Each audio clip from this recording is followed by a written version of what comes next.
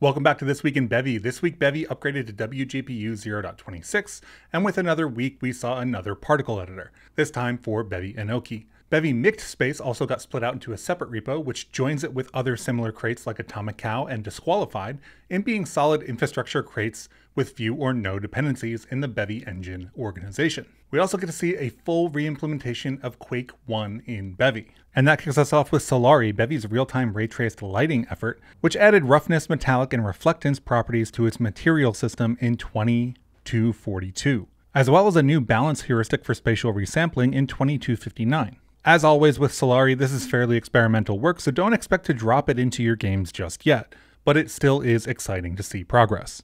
And next up, we've got refactors in the rendering stack, which continue with the introduction of a Bevy shader crate. The Bevy shader crate takes a smaller amount of dependencies on crates like Weasel and Naga, which can enable the creation of shader libraries that don't depend on Bevy render. And 2328 introduces a new serialized image struct, which, similar to the recent serialized mesh, is a temporarily serializable version of an image. That is, you probably shouldn't store this anywhere, but it is meant to be used over tools like the Bevy Remote Protocol. This is currently being used in a navigation mesh prototype. For anyone using BRP, as of 19377, most Bevy Remote Protocol methods have been renamed for 0.17, which will be a breaking change for your clients. And some ergonomic changes in 20312 introduces a from implementation for val and UiRect, which can reduce verbosity as you can see here when used in node definitions. This is particularly useful for UI-related code. And as part of the headless widgets effort, 2237 introduces a new color swatch widget. There are some notes here about this being pre-BSN work and it needing to be slightly reworked after BSN lands, but we'll see when that actually happens. And that puts us into the showcases with Proof of Duel. Proof of Duel is a first small multiplayer game built with Bevy Quinette and Asprite. Gameplay proceeds with the first player creating a match and the second player joining the match by ID. All players press the key combinations and the faster player wins. And there were a couple updates this week to this project, including some updates to the physics code as well as this demo, which shows the shapes kind of enabling a physical interaction and kind of shooting at each other. 3D card animation seems to be pretty popular lately. This is a 3D card animation experiment. Each one is an entity and has its own eGUI context rendered to a texture. And continuing the trend of about, one particle editor a week, this is the Bevy Inoki particle editor. This is some updates to it. And Bevy Inoki is a CPU calculated particle system. The last two editors we've seen were GPU particle systems for Bevy Hanabi.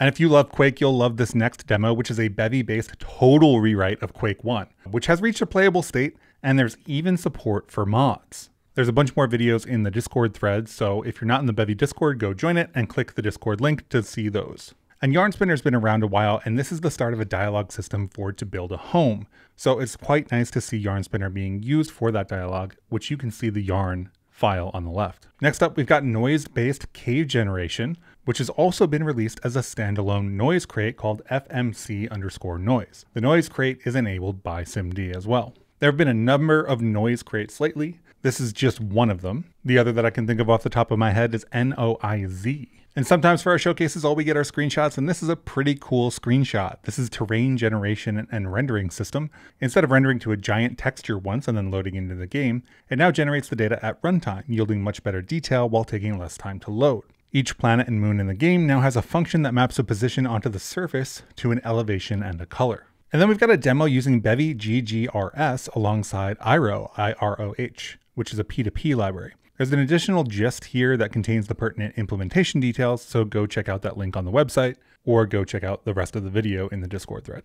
And that brings us into the crate releases with Bevy Streaming. Bevy Streaming is a crate aimed at cloud gaming using WebRTC. And then we've got Bevy ECS Tiled 0.8. Bevy ECS Tiled is a plugin for working with 2D tile maps creating using the Tiled map editor. It leverages the official tiled Rust bindings for parsing and loading tiled map files, and uses the Bevy ECS tile map crate for efficient rendering. 0.8 brings an integration with the Geo crate for unifying physics colliders. Bevy Save is a crate that we've seen before. It is a framework for saving and loading application state. With the recent introduction of reflection-powered versioning and migrations, Bevy Save has released 1.0.